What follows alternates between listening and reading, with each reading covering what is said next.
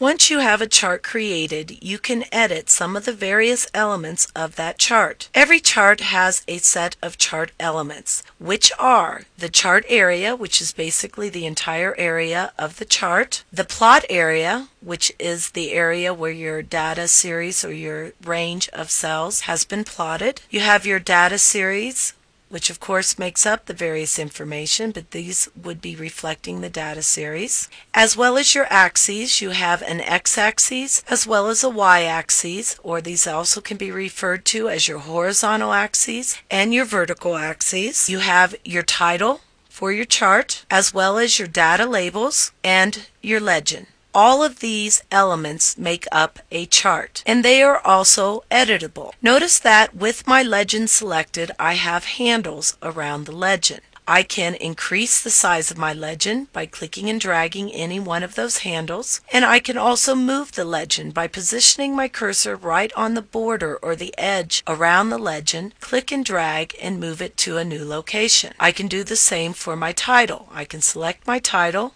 and then move it by grabbing the edge to another location. I can also edit the font and the font styles that are used for all of the various elements that have text. So I can change what font is used here in my title by selecting it first and then coming over here to my Home tab in my font group and applying any of these font features. So I can go ahead and change this from this font to, let's say, maybe an Arial Narrow, and I also want to increase the font size,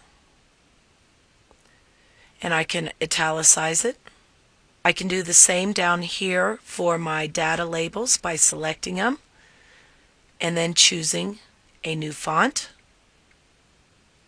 We'll keep things consistent and go with Arial, and let's say I want this to be a little bit smaller in size so it fits better. You can change any of the various fonts that are used in your chart by just selecting that element and then going to your Home tab and using your font group to change them. You can also use your alignment group to change whether they're left, centered, or right justified.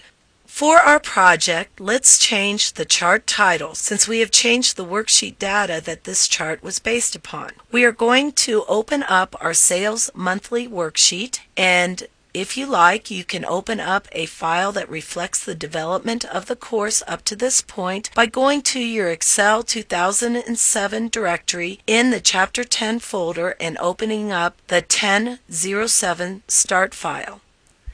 This opens our sales monthly worksheet that we have been working on throughout this chapter. The first thing that we are going to do is we're going to change the name of the worksheet for our chart, which is generically named Chart 1 or Chart 2, to a name that makes more sense. So select that worksheet and double click it so that you select the text, and let's call this our cost versus price worksheet. And actually, let's add chart at the end so that we know that that's a chart. So cost versus price chart. Then click away to set that name, and then click on your vertical axes data labels and go to your Home tab, change the font to a different font as well as a different font size. Make sure that everything fits nicely within the area that you have for these data labels, and then go ahead and do the same for the horizontal data labels as well as a legend, making your font stand out so that you can really tell and read what the labels and the legend are indicating for our data. When you have done this, save your file and let's move on to the next movie.